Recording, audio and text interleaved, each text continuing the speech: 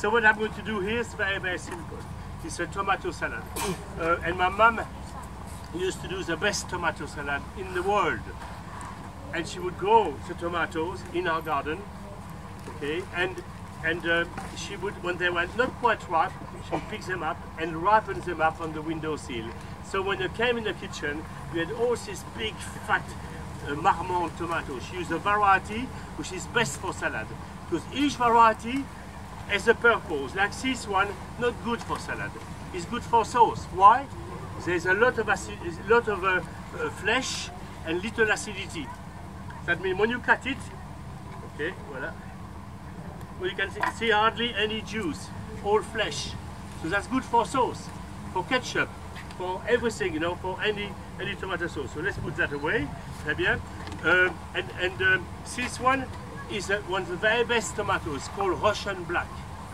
Look how beautiful it is. A lovely black. That's a Crimean black as well. Very countries are close to each other, and those are for the best for tomato salad. Okay, the Marmont is best, okay, for tomato salad and for stuffing. So imagine, cut the top here, and you do a bit of mince, okay, vegetable mince, or meat mince, or fish, and you stuff it and you bake it with a bit of tomato sauce.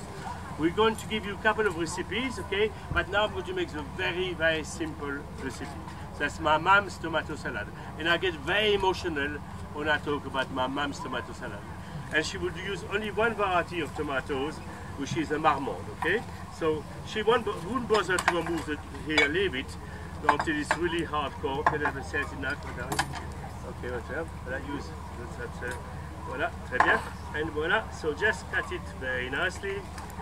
So, of course, children, maybe it's not advised for children to do that, because you could cut yourself, okay? Unless you are with your papa and your mama, voilà. So just... And we're going to do just a quick salad. So that's that simple. But you need the right produce, okay? And there you have the right produce. So leave it here. So now I'm going to do a quick dressing. You can do two dressings.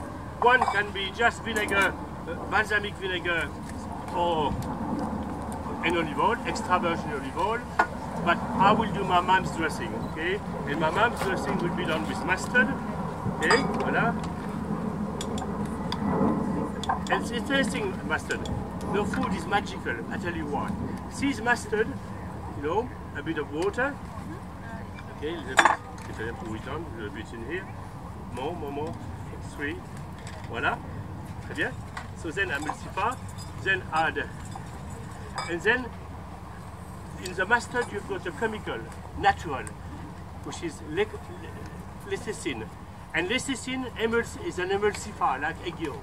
It brings together, okay, an emulsion. It helps create an emulsion, so it doesn't really separate very much. Okay, so just you just whisk in your olive oil, your best olive oil, extra virgin. It's cold pressed.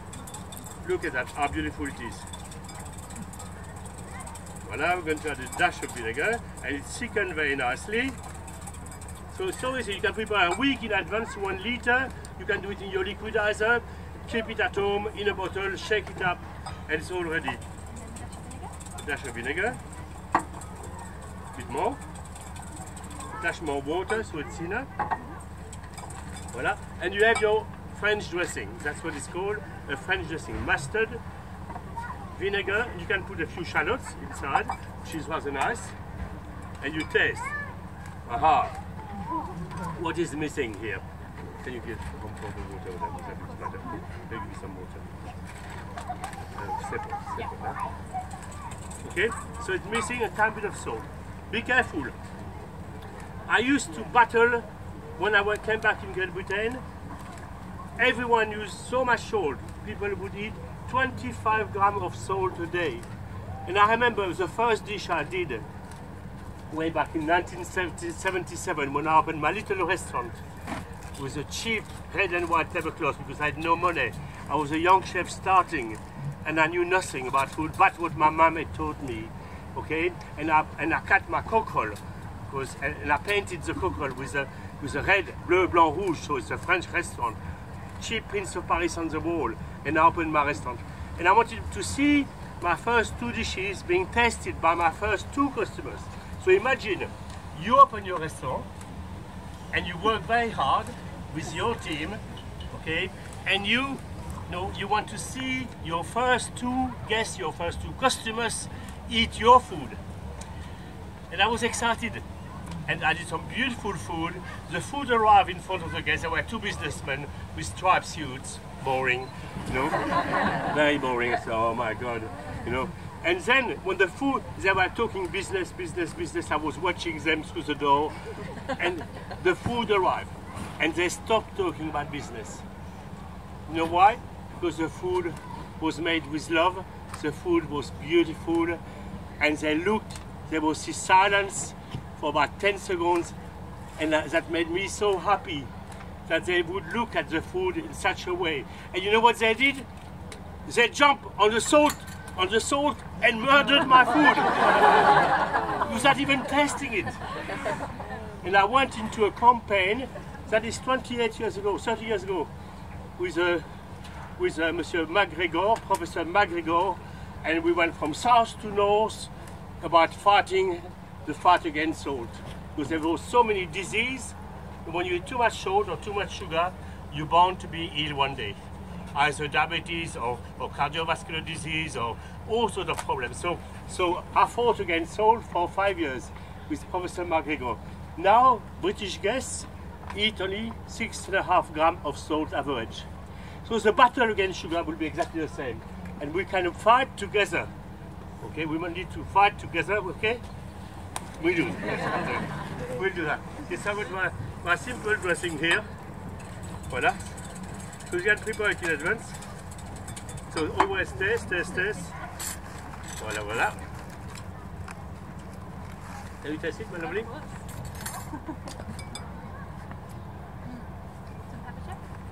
Yeah, simple pepper. That's very nice. So my homegrown salad at the manoir. So my best salad is called Ice Queen.